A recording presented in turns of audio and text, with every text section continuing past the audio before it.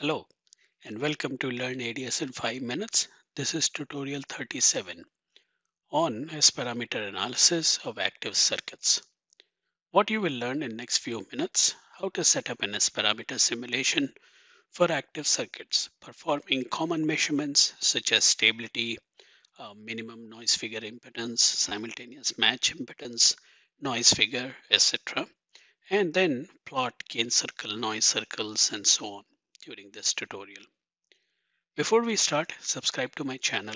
Once you subscribe, click on the bell icon to enable all the notification so that you are always updated about the new tutorial posts. Don't forget to hit the like button once you watch the video and click on share button to share it with your friends and colleagues. Now let's get started understanding each of these things which designer needs to do while performing design using active components such as transistors. So in ADS now I'm using the same device which we talked about during last tutorial. It's a FET device in which we performed DC-IV characteristics simulation in the last tutorial. And now based on those parameters, just for as a matter of convenience, I picked up gate bias voltage of 1 volt or minus 1 volt and a drain bias of 3 volts. Now, one thing which we need to take care while using active devices under S parameter simulation, even if we are only characterizing the device to start with in order to get some basic idea about what kind of gain can be offered, whether the device is stable in the region we want to operate and so on. It's a good idea always to use ideal DC block and ideal DC feed so that these components don't load your active device. And any characteristics or any performance parameter you see is actually only from the device, not including the effect of these components. However, as you go along in the design process, you can always replace it with capacitor, and the DC feed could be replaced by inductor or choke as may be needed. Now here I have set up a very simple simulation with 50 ohm reference impedance on the either side of the transistor and running simulation from 1 to 10 gigahertz in a step of 1 gigahertz. So nothing special in setting up an S parameter simulation like we usually do. After simulation, we can look at dB of S21, S11, and S22 or using a rectangular plot by inserting those plots from here, and also plot the reflection coefficient, that means S11 and S22 on a Smith chart. This gives us a first cut idea about how the device is behaving, what kind of maximum gain we can expect from the device over various frequencies and so on. Here notice, the device, and most often all high frequency RF microwave devices would be unstable, in some frequency range. And here we can see at certain frequency we are going out of a Smith chart, and that indicates a negative kind of resistance or negative impedance offered by the device, which can be very easily seen here. So it gives an idea that device is unstable at around lower frequencies, causing the negative impedance. Now while placing markers on a Smith chart, traditionally, so let me delete this marker and try placing a new marker on a Smith chart. Now, whenever you place a marker on a Smith chart, when you look at impedance, usually that's normalized with Z0 parameter. And if you want to see exact impedance over various frequencies, we can always double click on this readout. Under format, we can choose what Z0 we want to use as a reference. So usually in RF microwave, it's kind of 50 ohm. However, there are other options which are available. If you want to put your own custom, you can put other, or you can type in your own impedance such as 100 ohm. And now this marker will get scaled as per the 100 ohm impedance. So in this case, I will go ahead and pick 50 ohm. And now I can read the impedance when I shift the marker over various frequency points. We can note the impedance correctly shown with reference to 50 ohm. Now this is how we set up a regular S parameter simulation. Now using the simulation S parameter library template, we do have various measurements which we can perform. And for example, if we would look at the maximum gain, we can place this maximum gain computation. And it's a equation which basically is calling a function max underscore gain, and then it's operating on S matrix, as you can see with a capital S. Now anything you want to call here, then say my max gain, you can give the parameter whatever name you want, and when we run simulation, these measurements will be available. So let's go ahead and create a new page. And now I can insert a table or a rectangular plot and then select my max gain parameter, which I just place on schematic. And now at various frequencies, I can see what's the maximum available gain for this particular device.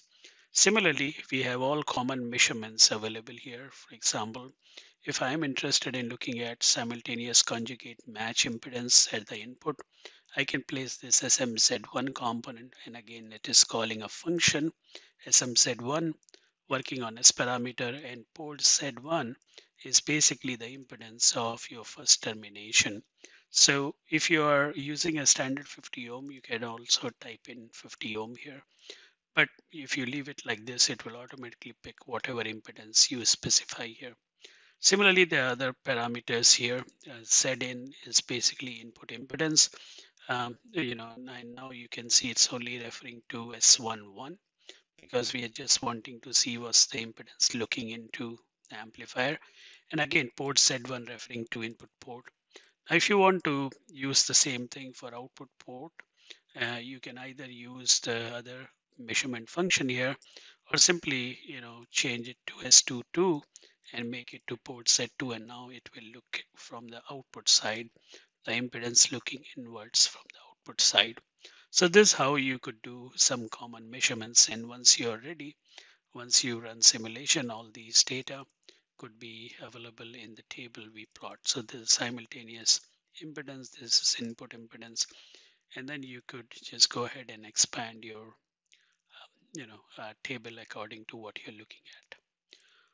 All right, now finally, whenever we deal with active devices, and we just saw our measurement is indicating.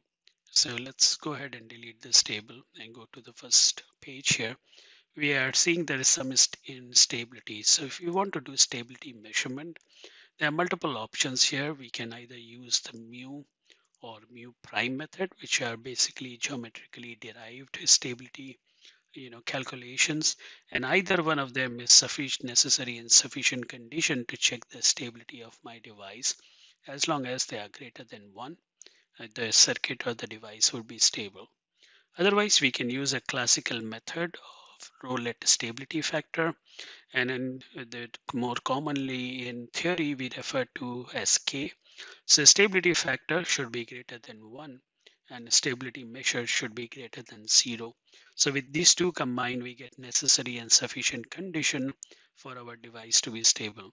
Now, if you want more information, once you double click on the measurement, you click on help, it will open up ADS documentation, and here you can read about the formula used, and you can also refer to what is the necessary and sufficient condition for achieving stability. And also it will provide the reference. In this case, you can see it's referring to Gonzalez book, and which got published in 1997, and that's where the formula is coming from.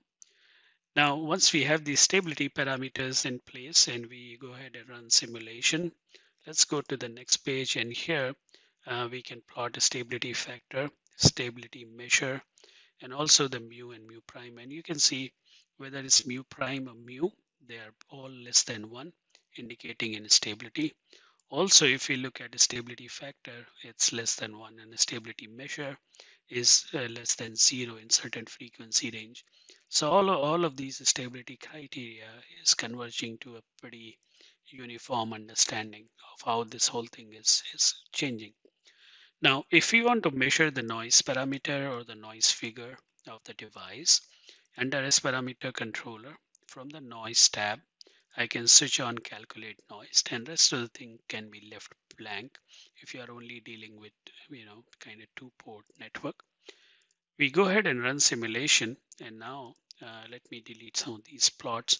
So from the available list of measurements, NF2 is your actual noise figure. because this is a noise figure at port 2. NF1 is noise figure at port 1, which is basically due to the reverse propagation. There's no practical reason why we need to see NF1. NF2 is always the noise figure we want to look at. So here the red trace is showing you the noise figure of the device versus frequency. And this blue trace is NF minimum. And this NF minimum is basically the minimum noise figure possible from this device versus frequency. And if you're designing an LNA, you would like to bring this NF2 as close as possible to NF minimum to achieve the best noise figure possible.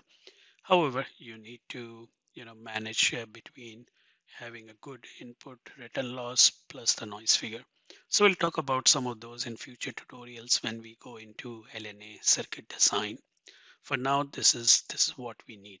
Now, finally, as a last point in tutorial, if you want to do certain gain circle or noise circle, we can use these circle definitions. So, for example, I can look at available gain, and the syntax here is kind of very simple. And again, you can click on help to open the help example to understand the exact syntax or the parameters to be passed to this function. However, here it's pretty simple. S matrix is what gain circle function will use. And here we can define the gain which we want to look at. For example, if I want 10 dB or 12 dB gain circle, I can enter that. And 51 is the number of points which it will use to construct the circle. So it's a very, very simple syntax. And similarly, if you want to see a constant noise circle, we can enter noise circle. NF2 is the noise figure which you just calculated. And then these are the noise parameter which it will obtain by running the device analysis. So once we have these two things in place, we go ahead and run simulation. And now we can insert a new Smith chart. And then when we plot either a gain circle or a noise circle, so here we can see multiple noise circle, one circle at every frequency. And if we double click on this trace, we select line color. We can see different colors, one color representing one frequency. And again, we can insert a legend on this plot, and we can see different colors are corresponding to different frequencies.